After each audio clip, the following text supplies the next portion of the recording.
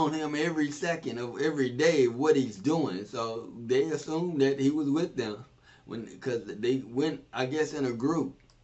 Verse 44, but thinking he was in the company, they went a day's journey and were seeking him among the relatives and friends.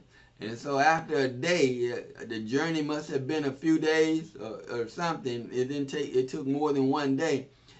They was like, "Where's Yahawashi? Where is he?" They seen him, so they were checking with all the relatives and friends to see if he was among any of them, because he's still a child. He's 12 years old, and though they don't keep an eye on him at all times, they still wanted to know where he was.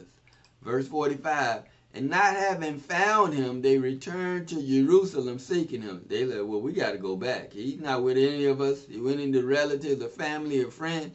We got to go back to Jerusalem. So Mary and Joseph turned around, went back to Jerusalem. Verse 46.